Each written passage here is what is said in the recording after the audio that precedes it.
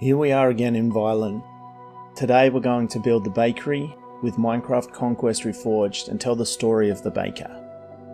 The truth is that although the baker lives a happy, productive life now, this was not always the case. He used to work in a bakery in Soror for another baker and ended up getting married. He was smitten by her beauty and she was hopeful of his potential. Things between them started out well enough, but she was always pushing him to go into business for himself. Unfortunately, it became apparent early on that he lacked the courage to do so, and their marriage became one of obligation to the children that they'd had. His wife eventually started to berate him for being lazy and not wanting to work for his family.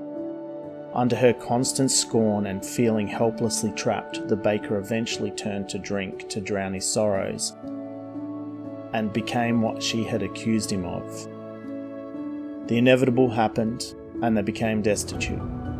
She kicked him out of their house and he was living on the streets. He still worked at the bakery when he could gather his wits enough to stand, and his employer felt sorry for the man, so he allowed the baker to lend an extra hand when he could. It was one of these moments in the bakery that saved the baker's life. As he was kneading some dough, he spilt a mug of cheap swill made from the waste product of stem nectar onto the dough. He was either too drunk to notice it at the time or too inebriated to care, so he baked the dough anyway. What came out was a loaf of bread nicer than anyone had ever tasted. The baker knew that he had burned too many bridges in Soror with his drunken behaviour, but his discovery was too good to let it go to waste. So the baker decided to move to Vielin, the source of stem nectar, and attempt to set up shop. He packed a loaf of his new sulka bread, the fruit that is the foundation of stem nectar, and made his way to Vielin. During his trip, he got friendly with a merchant that was travelling in the same direction. He gave the man a taste of his bread, and just like that, he had a financial backer. 50-50 split, but only the baker was to know the secret behind the bread. Once he arrived in town, he purchased an older house from the local magistrate, set up his oven, and proceeded to start making the amazing bread. Soon business was booming, and he was busier than he could imagine. The baker had found his joy again, and without even noticing that it had happened, the man had stopped drinking. He still had a thirst for it from time to time, but he was simply too busy to partake and realised it wasn't worth it. The baker was now making enough silver to send some back home to his wife and family, which he did so with letters talking about his newfound motivation and his redemption. The merchant he had made a deal with would come around from time to time to pick up his part of the investment and was always satisfied with the mutually beneficial arrangement.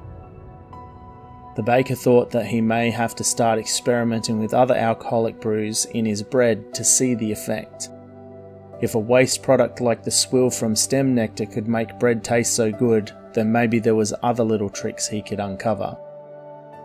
After a few months of his business being open, the baker was sitting at his little table in his very humble but cosy house thinking of a new bread recipe when he received a letter. The Soror post had made a special trip all the way to Vielin to deliver it. When he opened the letter, he could tell that it was from his estranged wife. Not only because of the penmanship, but the waft of perfume that could be smelt on the paper. He remembered that smell from the time he could afford to buy her perfumes. All that was written on the paper was a small paragraph that read, "Thank you. We are proud, and we are coming to visit." Alright guys, here we are back in Vielin. Before we get started with the tour of the bakery, I would love it if you guys could comment down below what you think the sulka bread should be called. We're not going to call it sulka bread because that would give away what's actually in it, his secret ingredient. So we need a different name for this special bread that has been the baker's redemption. So if you could leave your answers in the comments below, that would be amazing. Let's get into the little walkthrough and have a bit of a look around at what we've created today. Only a couple of smaller buildings, but a lot of field work here. We've got the germinating plant that they would make the brew out of, the stem nectar. They harvest the sulka fruit, and after they leave the plant to re-germinate, and then they harvest the stems that are regrowing within the plant. They can grow a second sulka fruit, but it doesn't taste very nice, so it's much more productive to harvest the stems that are growing, and then we're going to eventually build a distillery for that product. Down here we've got a small storage area for tools and things like that. Just got a little workstation here. They would be prepping for harvest. They wouldn't be quite ready to harvest the stems yet, but they would be prepping for it. And if we come into the garage, we've got a little bit of storage here. I love the use of the Victory Mod tables here as shelves. I think that looks really effective. Alright, as we come down to the bakery, we're going to be able to see where the baker lives and works. It's all in the same building. We've got a pretty humble quarters here with just a little bed, storage area for clothes and things like that. And here's where the magic happens in here. We've got the big oven that pretty much dominates his existence.